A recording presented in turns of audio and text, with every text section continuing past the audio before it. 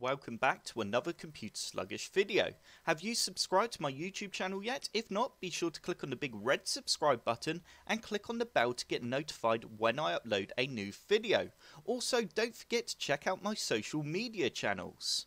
In today's video, I will be showing you how to create a Google account without having to use your mobile phone number. To do this, all you need to do is open up your web browser. And once your web browser is open, you then need to go into a private window. If you're using Chrome, all you need to do is go to the top right hand corner and then just click on New Incognito window. Once that has opened, you then need to go to google.co.uk and you now need to click on Sign In. And we can now click on Create Account. You now need to click on For Myself. And you now need to type in your first name. I'm just going to type Test.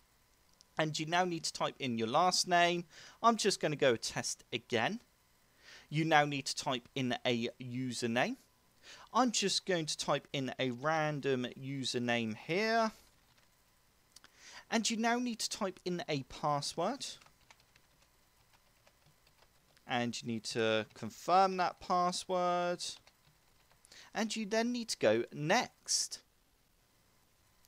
You will now end up on a window that looks like this. And as you can see, it says phone number optional, which means we can actually skip that part. You then have recovery email address optional. And we can now type in our month of when we were born and our day. And we can then type in the year. You can now select your gender. And we can now go Next again. You now need to agree to the terms of Google.